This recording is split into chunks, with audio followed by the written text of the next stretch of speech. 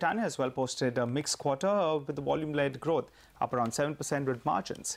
There was a bit of a miss as raw material cost inflation was higher than anticipated. Here's a word coming in from Mr. Varun Berry on their earnings.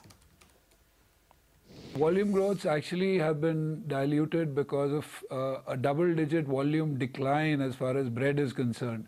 So after that issue happened to the smaller bread players about potassium bromide, bread, the industry hasn't recovered till now.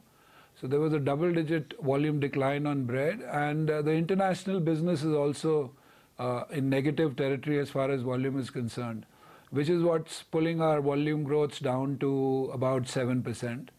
But the core business is very robust, and even overall, I think 7% in the current circumstances is a pretty robust volume growth.